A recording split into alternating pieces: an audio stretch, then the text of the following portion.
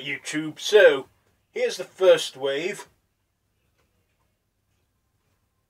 and here's the second wave. Here's the third wave. Here's the fourth wave. Now here's the fifth wave. Stay tuned.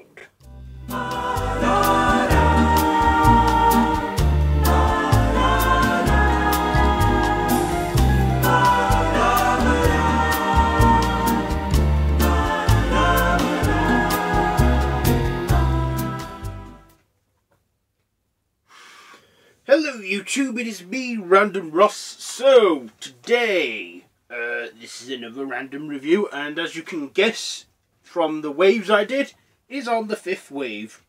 Directed by J. Blakeson, based on the comic book strip by Rick Yancey, and the film stars Chloe Grace Moretz, you know, hit girl from Kick-Ass. Also, she's actually going to be in Bad Neighbours too. I'm looking forward to that. Micah Monroe from, you know, It Follows, and Liv Schreiber or something. You know, the guy from Ray Donovan who plays Ray Donovan. I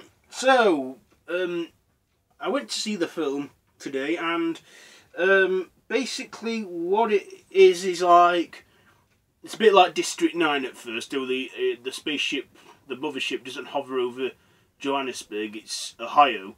What it is this alien ship arrives, and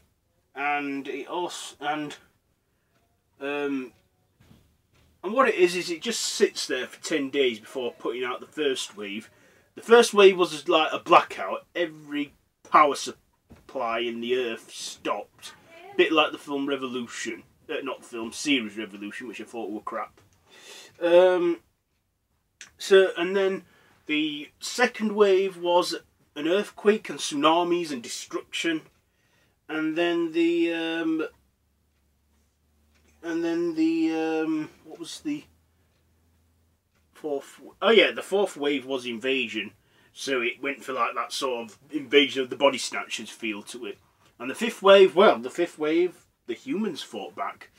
What happens is, Cassie, played by Chloe Grace Moretz, you know, her family are surviving, and then they're in a survivors camp till the army come and save them.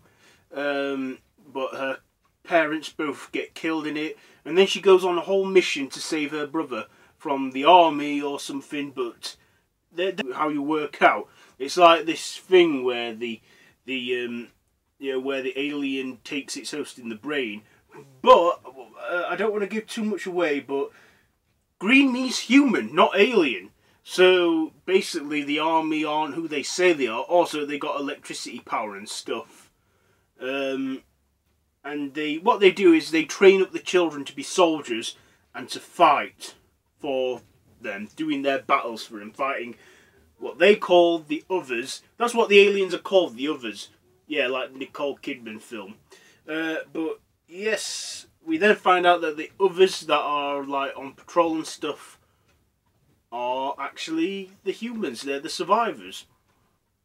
And also in it, when Chloe is on her mission to save her brother, she gets shot in the leg on the way.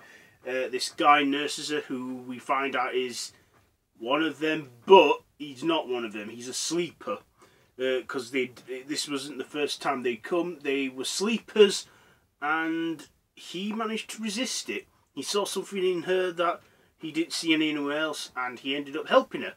And he was one of the good guys. Did he die? I don't know. Is it good? Yeah, it's an okay film. It's decent and that, but. Yeah, are they going to do a sequel? Maybe they will do a sequel. Do I recommend it? Yeah, if you want to watch like a very mild alien invasion film, then I'll give this one a watch. You know, and I wouldn't give it a 15 rating. It's rated 15 in the UK. I'd probably give it a 12A rating.